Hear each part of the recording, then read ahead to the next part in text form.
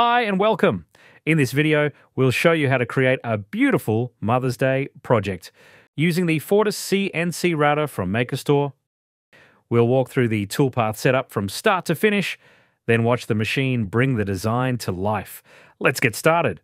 In this video, we'll be using VCarve Pro, a powerful CAM software. If you're new to VCarve Pro, we've written a detailed guide that walks you through how to use the software step by step.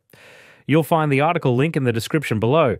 Before we jump in, don't forget to subscribe to our channel for more CNC projects and tutorials. We've got more designs coming your way, just like this one for Mother's Day. With our project file ready, we'll set the job type to single-sided with a work area of 350 by 350 millimeters, matching the size of our final cut. Once that's set, click OK. Next, we'll import the vector we want to cut. Go to File greater than Import Vectors and Bitmap. Then select your design file. Hit F9 to center the design on the workspace and scale it if needed using the Transform tool.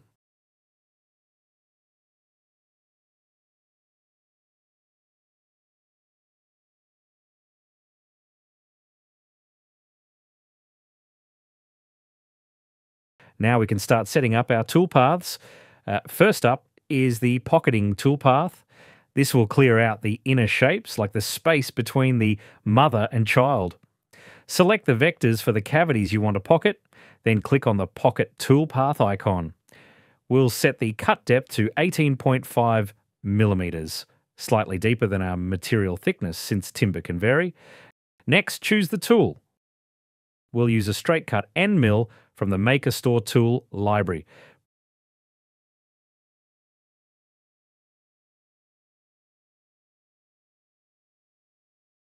Preloaded with speeds and feeds to make setup easy. We're using the 6mm Chipbreaker straight cut end mill tool code 218. All the settings like feed rates and pass depths are pre-filled, but you can tweak them if needed. Enable ramping at 5mm to protect the tool and ensure a smoother cut. Rename this toolpath to something clear, in this case, Mother's Day Pocket Cut.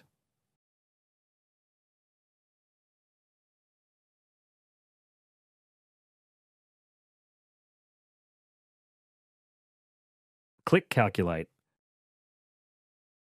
Then preview the toolpath to check that everything is cutting correctly.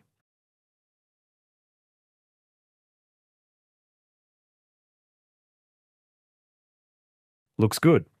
You can increase tool size if needed, but we're happy with this detail. Now we'll move on to the profile cut. This will cut out the outer shape of the project. Select the outer vector, then click on Profile Toolpath. Set the start depth to 0 and the cut depth to 18.5 millimeters, same as before. We'll use the same 6mm end mill, yet it's versatile enough for both pockets and profiles. Now for finishing touches, enable a last pass with a 0.2mm allowance to clean up the edges. We'll also reverse the last pass direction to remove any machine deflection. Add tabs to hold the piece in place during cutting. This helps prevent it from becoming a projectile once it's free. Set each tab to 6mm long and 3mm thick. Easy to remove later with a knife. Place tabs manually at key points around the design.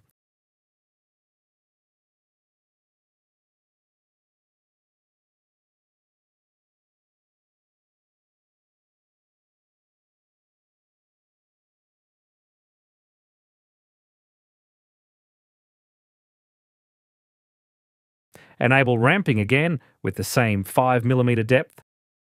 Then rename this toolpath as Mother's Day Profile Cut.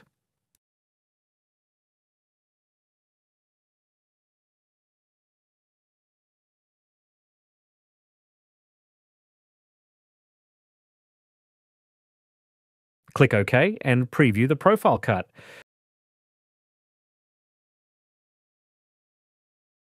you'll see the tabs in place, holding the workpiece securely.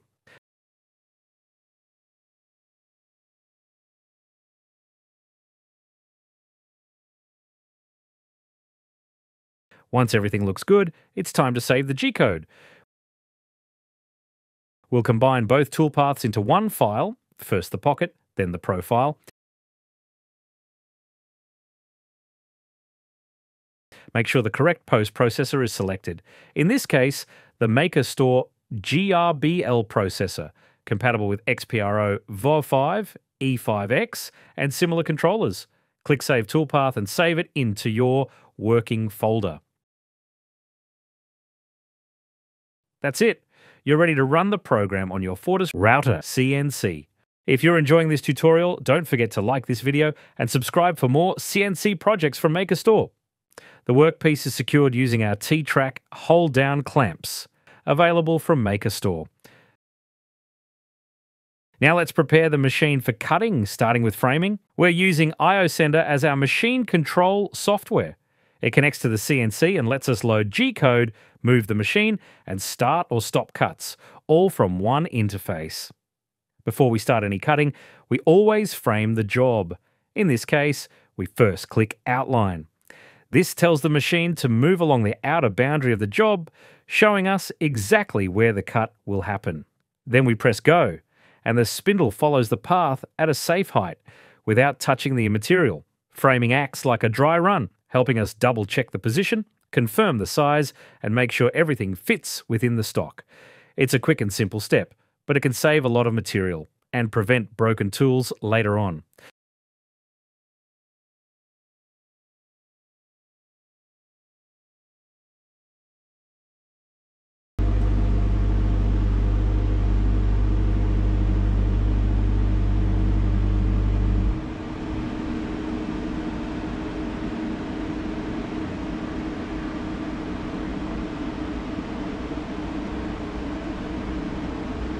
Next up is probing. This step tells the machine exactly how long your tool is, crucial for accurate depth control.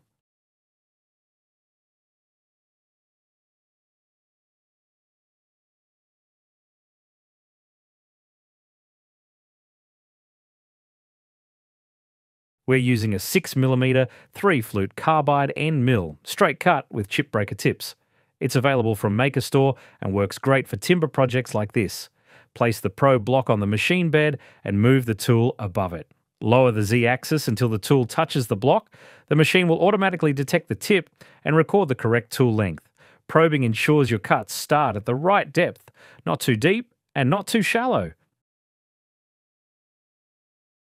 Now that the tool is zeroed, we're ready to begin cutting.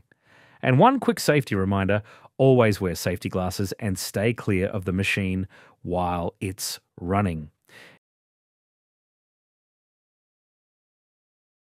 If you're new to ioSender, we've put together a step-by-step guide to help you get started. If you'd like to learn more, just check out the article. I've dropped the link in the description below. We're starting the pocketing process by clicking Cycle Start to begin the cut. But right after that, we press Feed Hold. This pauses the feed motion while the spindle keeps spinning. It's a quick way to check if everything's running smoothly without committing to the full cut. After that, we press Stop to completely halt the job and use jog mode to manually move the spindle. This lets us double check positioning, the depth of cut, or any unusual noise we might have noticed. Once we're confident everything looks right, we restart the job by hitting Cycle Start again. If you're enjoying the video so far, give it a thumbs up and subscribe to our channel for more MakerStore CNC projects. To help keep the cutting area clear of dust and chips, we're using a manual air gun connected to a compressed air line. It's a simple but effective way to improve visibility during cutting and keep things tidy.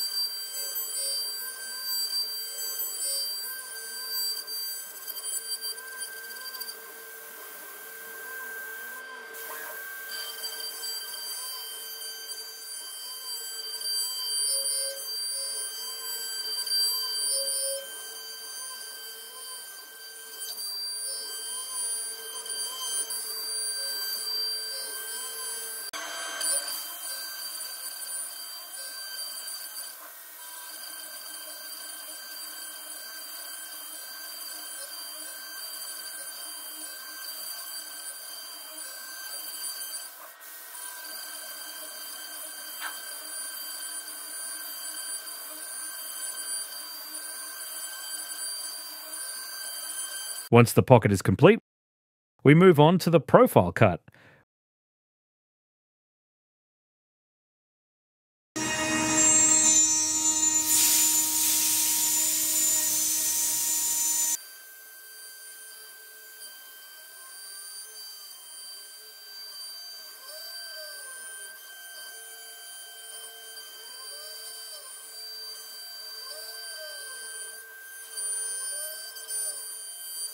This cut took about 40 minutes in real time.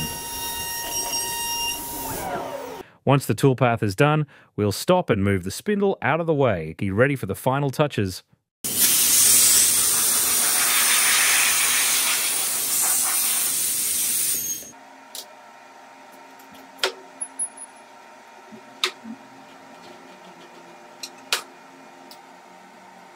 We're left with a clean outline held in place by 4 tabs. Carefully cut through the tabs using a utility knife. Take your time here to avoid chipping the edges. Next, we'll clean up those tab marks using a belt and disc sander. This smooths out the edges and gives the whole piece a refined finish.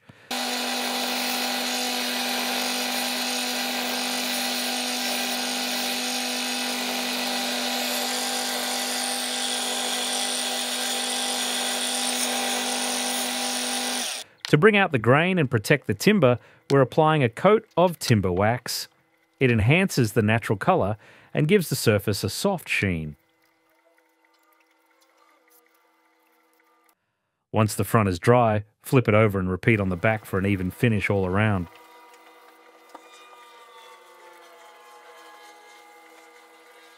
And that's it, project complete. We hope this Mother's Day piece inspires you to create something special for your loved ones. If you enjoyed this video, give it a like, and if you want to see more CNC projects like this, don't forget to subscribe and follow us. Your support is what keeps us creating. Thanks for watching.